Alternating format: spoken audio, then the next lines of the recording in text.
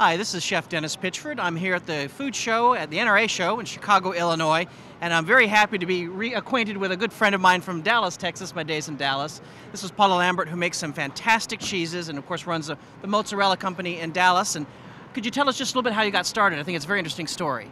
Yes, I used to live in Italy. I went there to study Italian and art history.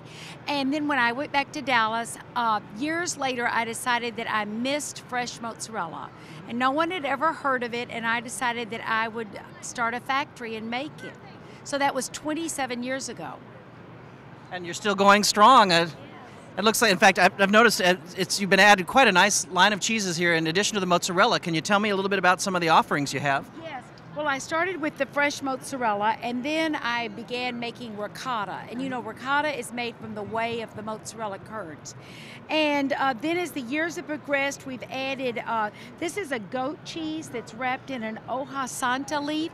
It's a leaf that comes from Mexico. This is crescenza, which is an Italian-style cheese. This one is queso blanco with chilies and epazote.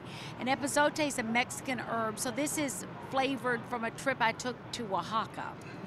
Very fun. And then this is a fresh cottage cheese. You know, people are always thinking about cottage cheese, and I wanted to make something, but I wanted mine to be special, so the dressing on it is made from creme fraiche rather than from whatever they make it from. I don't even know. Well, that's delicious. Well, and is this your newest then? This is our newest cheese, the cottage cheese.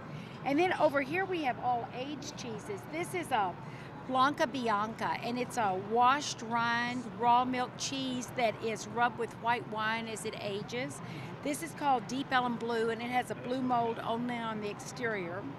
These are cachotas, and this is a cheese that's typically found all over northern and central Italy. It's a cheese that's very mild and made on the farm, sold in all the markets.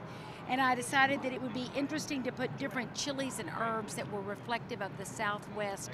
So this one has Mexican marigold mint, and this one has a combination of chilies in it. This is a rosemary montasio, and this is a firm cheese. It's a cooked curd cheese, which means that while you're making the cheese, you take the curds and you cook them in the whey to make a drier, firmer cheese. It's the way that Grana Padano and Parmigiano Reggiano are made. And this one has a little rosemary, and this is one from a goat's milk, and then it has a chili rind, so you see this wonderful red chili on the outside. And finally, smoked scamorza, which is, my take on that is to smoke it over pecan shells, because the pecan is the state tree of Texas. So it seems like you're taking a lot of traditional cheeses and giving a little Texan or Southwestern taste. And I know your cheeses have been very popular. You've won numerous awards around the country for them. Yes, you're so nice to mention that.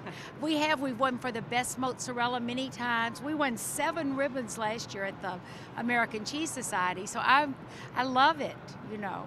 Well, and if we have anyone watching that'd be interested in acquiring, I think you sell direct from the store, right? Well, we do. We have a website, and you can order online or come down to our store if you're in Dallas. Our website is www.mozzco, mozzco.com. Well, fantastic. And are there any other new cheeses on the horizon that you're tinkering with at this point?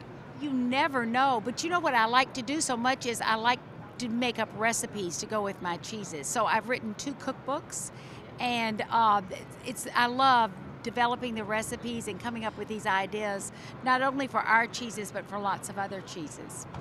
Well, thank you so much. It's been wonderful getting back in touch with you and catching up on all your wonderful cheeses. Thank you. It's great to see you again. Come and visit.